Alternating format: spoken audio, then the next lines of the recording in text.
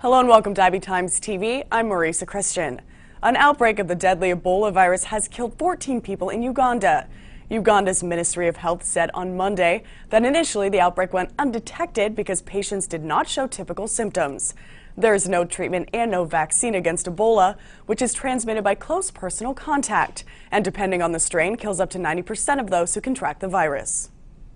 Symptoms include sudden onset of fever, intense weakness, muscle pain, headache and sore throat, followed by vomiting, rashes, impaired kidneys and liver function, and both internal and external bleeding.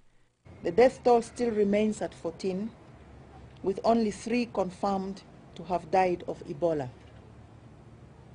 There are 7 suspected cases admitted at Kagadi District Hospital and are responding well to the treatment and support given to them.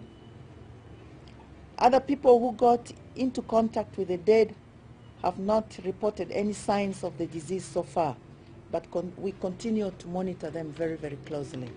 Efforts are underway to contain the spread. So far we have 34 contacts of health workers from the hospital. These are being traced who have ever come in contact with the patients.